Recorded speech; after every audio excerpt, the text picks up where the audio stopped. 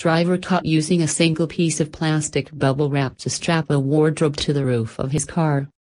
A driver was caught by police after he used a single piece of bubble wrap to attach a wardrobe to the roof of his car. The motorist was pulled over by traffic cops on Sunday, when officers also found a passenger lying beneath a set of wardrobe doors, which were being carried inside the red vehicle.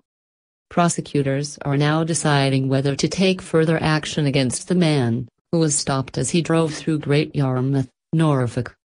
Norfolk Police's Sergeant Chris Harris posted a picture of the car on Twitter, adding the note, "A single piece of bubble wrap is not sufficient to secure a wardrobe to a car roof." He later tweeted again after being shocked to find one of the car's passenger lying underneath the wooden doors, which had been placed in the back of the vehicle, with the seats laid flat. He wrote, "A passenger was also found laying under wardrobe doors inside the car as all seats had been put down to transport." It is not known where the wardrobe had come from, but officers ordered the driver to remove it from the car before he was allowed to continue his journey.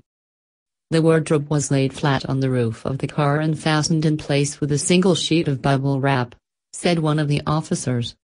And because the wardrobe doors had taken up so much space inside, there wasn't enough room for the passenger to sit upright. The passenger seats had been lowered and laid flat so the wardrobe doors could be fitted inside the vehicle. So the passenger was lying flat on the back seats with the doors on top.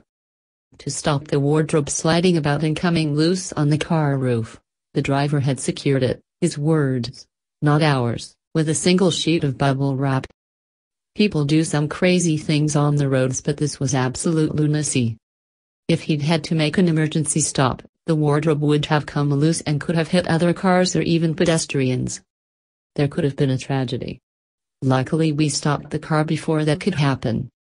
A spokesman for Norfolk Police said the method was quite clearly dangerous. She added that the driver had not been arrested, but had been interviewed by police and the case was reported to the Crown Prosecution Service to consider if he should be prosecuted. Causing or likely to cause danger by reason of load or passengers can be punished with penalty points.